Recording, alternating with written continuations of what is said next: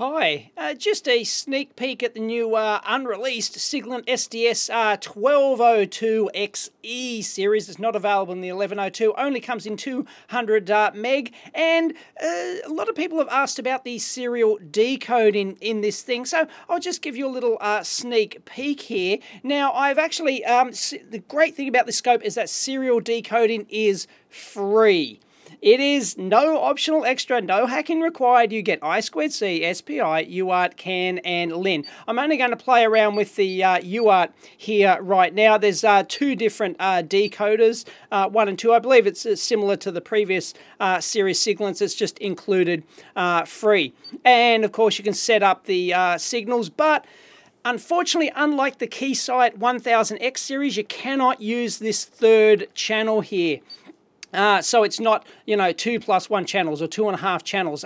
Even for the SPI, for example, if you go in here into the SPI, so you chose an SPI, clock can only be channel 1 or channel 2, right?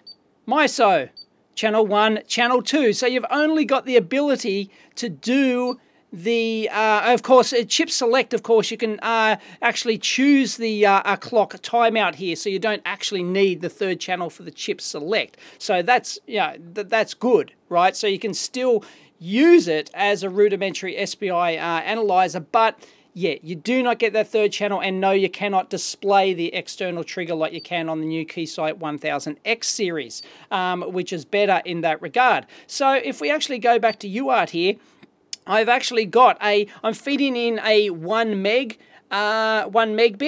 signal. Here it is. So I've got custom baud rates. So there are all the baud rates. I've got custom here. Now, ordinarily, it took me a little bit to figure this out. But like, there's the velocity control on this thing is not the best, right? So it'll take you forever if you started from 100,000 and had to go up. The only way I was actually able to get to that is you actually press it like that, and the good thing is that it actually does come up with a keyboard here. It's not touchscreen, but it's, it works reasonably well. So you can just go 1M like that, a little bit fiddly, but then it jumps to 1 meg. So, that's all right. It's usable. Now, so it can at least do speeds up to 1 meg. I don't readily have anything available faster, I don't think. But anyway, so it can actually do up to 1 meg, 8 data bits, odd parity, 2 stop bits, and that's it. That is correct. That's what it's supposed to display, asterisk IDN. So that's all hunky-dory. But well, there's one good thing about this is that they claim it does serial decoding on the entire memory depth, which is 14 meg, and that's comes standard with the scope. But unfortunately, it seems to be a bit slow. I'm in normal mode at the moment. Here we go. I'm in normal mode, and it's of course displaying that IDN. And and of course it'll do it in single shot. Everything's hunky dory, right? Yeah, so we can single shot like that and then go in, no problems whatsoever, right? So it's okay.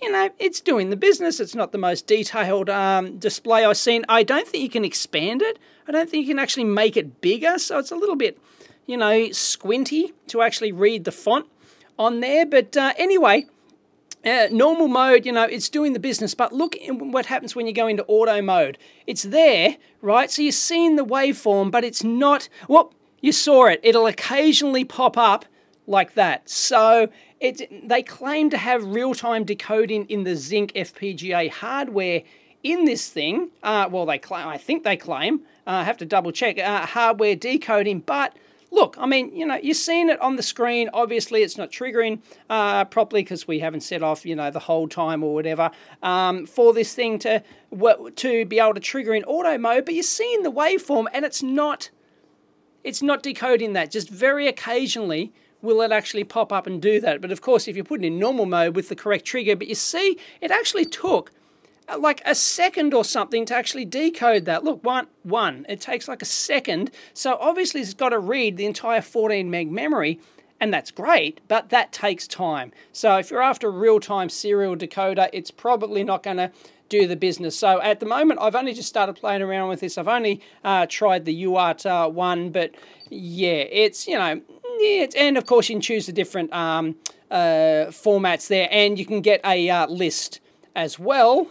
There you go. You can pop up with a list for you list fanboys there, but yeah, there's good points and there's bad points. I mean, this is a real budget scope, but at least it can do 1 meg UART serial. It does decode on the full memory, but yeah, not real time, few little user interface. You know, it's not the most detailed, but it doesn't support the external channel, which is a real bummer, but it's free. So, beauty. Anyway, hope you found that useful. Catch you next time.